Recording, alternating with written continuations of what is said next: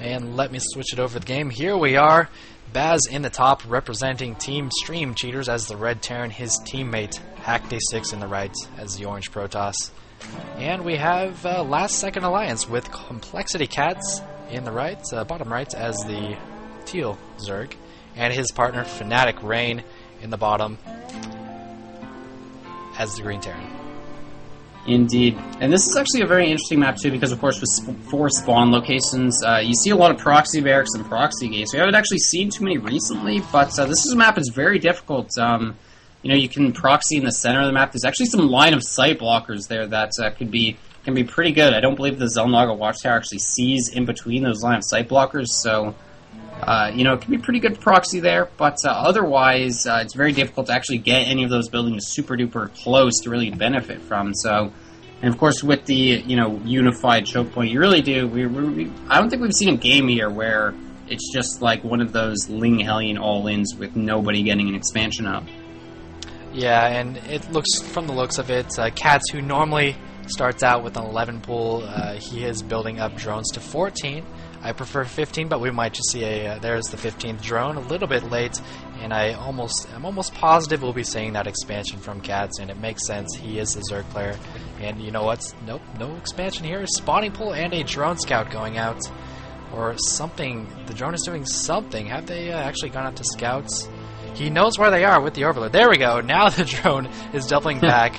Going up to the northeastern location where his enemies are present, but no fast expansion, and I'm kind of upset because if there's one map to fast expand on, this is it. Well, it's interesting. Last time, this is the map that CatZ and Rain lost on, and I remember saying, we were talking about this very thing. It's like, yeah, it looks like CatZ, you know, he's going up 15 drones, he should be throwing down his hatchery pretty soon, and then he's like, no, I'm going to make a pool. And that's what he does. And once again, Ling speed, it's not very good. I mean, it gives you some map control here, but against the full wall off of Baz and haCkDeSaix, it's just not going to be too effective. I'm really curious if Rain, I mean, Rain is up at 400 minerals right now. I think he's going to be the one expanding, and that's a little bit interesting. I mean, usually that Zerg player wants to get that expansion up. Obviously, a Terran player gets double mules, but the increased production and just the rate a Zerg player can actually make drones is highly advantageous.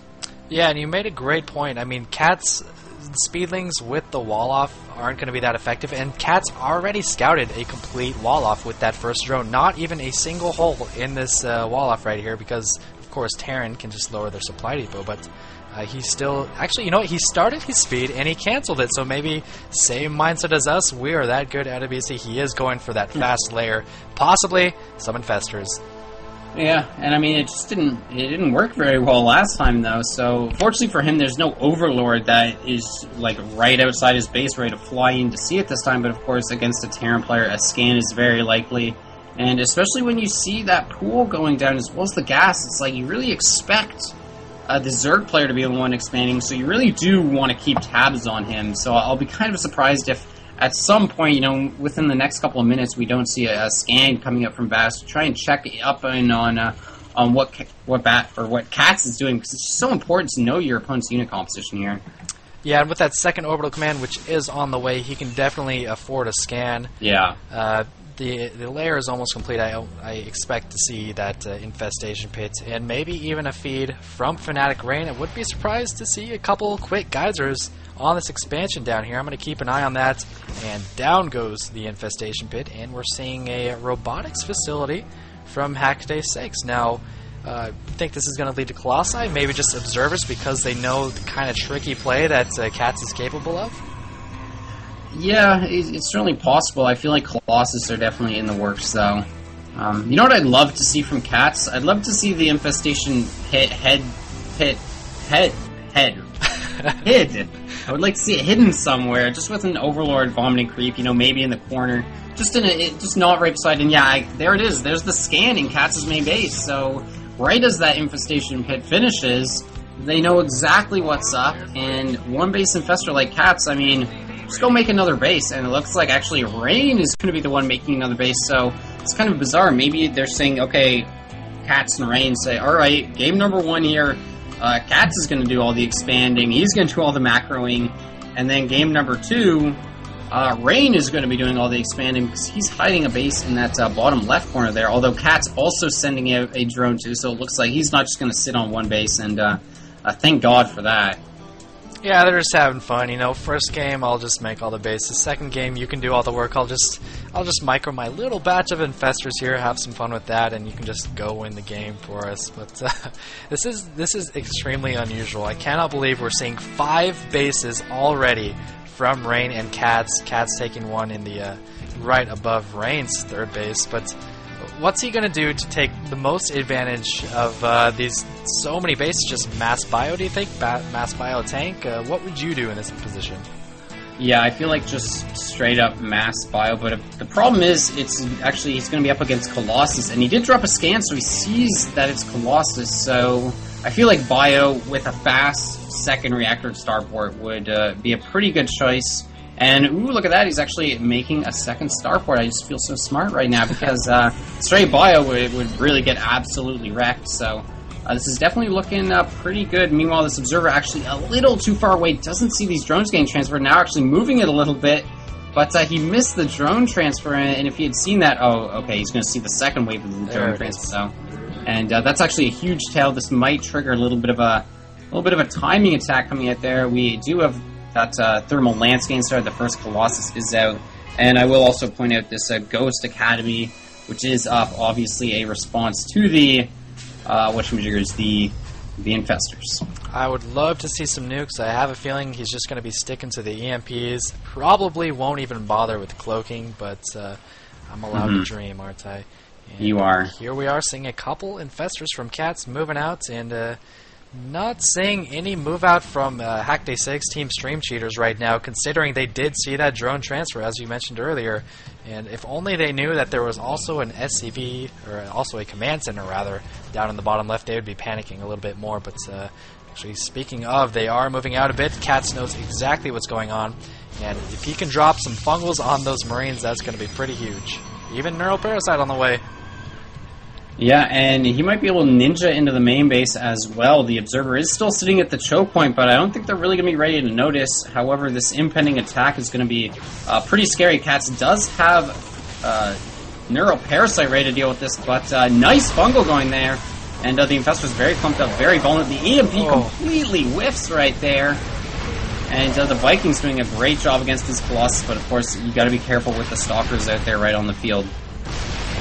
And CatZ not multitasking as best as he could. Those infestors just kind of hanging out towards the entrance of those bases, those two that we looked at earlier. Are we going to see some Neuroparasite? One Neuroparasite. Oh, an infestor being misrallied, but getting a fungal off that infestor that was Neuroparasiting going down. But Rain doing a great job of pumping out the Vikings. Marauders cleaning everything up, and all CatZ needs is a couple fungals and a couple of Neuroparasites, and Rain will do the rest. They're going to clean this up just fine. And now CatZ moving in with those 2 extra infestors, and the supply depot's down. This is going to be dangerous. Ooh, he's going to go for these probes instead, looks like. And each team has seen the other team's probe transfer, so CatZ is going to pretty much destroy straight up at this Nexus. Nope, it's going to go back, actually.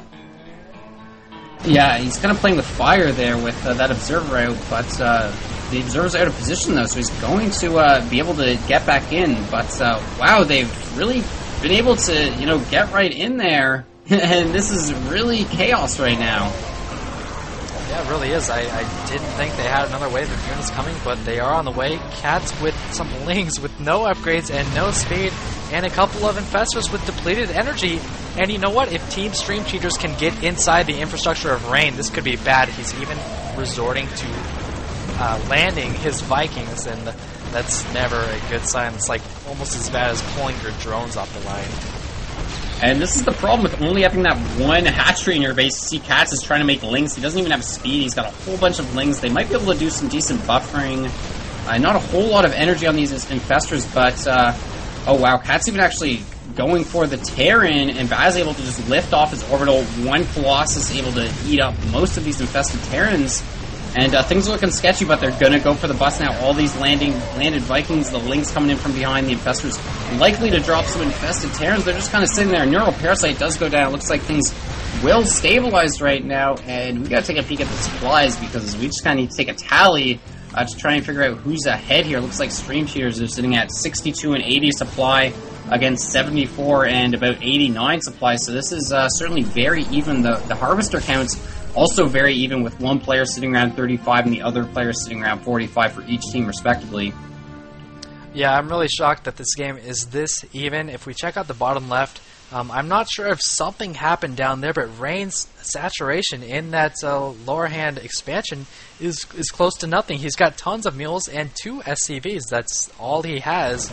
And actually, yeah, we are seeing 3 Marines from Baz, so I have a feeling we might have seen a double Marine drop from Baz, but that could change the game. They had those bases so darn early, but if you can't mine from them, if you're losing all your workers there, it doesn't really matter if you have the bases there. And here comes some more aggression from Stream Cheaters. Colossi, Tank, Marine. Pretty scary.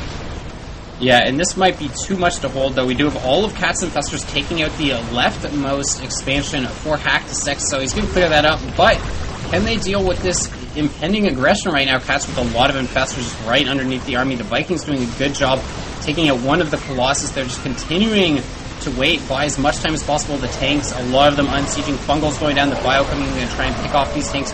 Vikings coming in, trying to get that last Colossus. They do, and now it is just tanks, Bio, a couple of gateway units. Rain pushing forward. There's some medevacs mixed in here. Still a couple of Infestors out for CatZ. And this is looking so close once again. This is a real slugfest right now.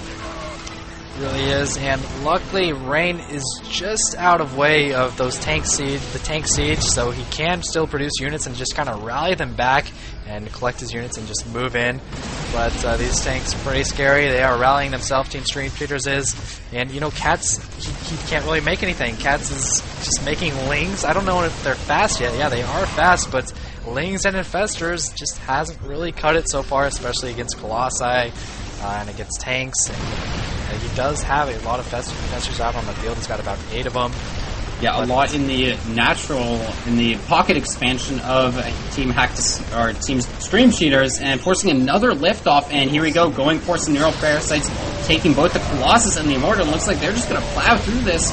And if they can stabilize here, I really feel like they've done enough damage to the economies. And GG is coming out from haCkDeSaix, and Baz is going to go ahead and leave the game as well. And so that's going to mean Team... That's alright. Is that a first 2-0 of the day right there? I think it might have been. I know it was a 2-0. Not sure if it was the first one, but that Infestor play, I said CatZ multitasking wasn't the best earlier, but that Infestor play really sealed the deal. He took out the western expansion of the Protoss. He moves all the way past that and takes out the pocket base in the top right hand of the map with those Infestors. Some great play there, as well as some nice neural parasites there for the defense.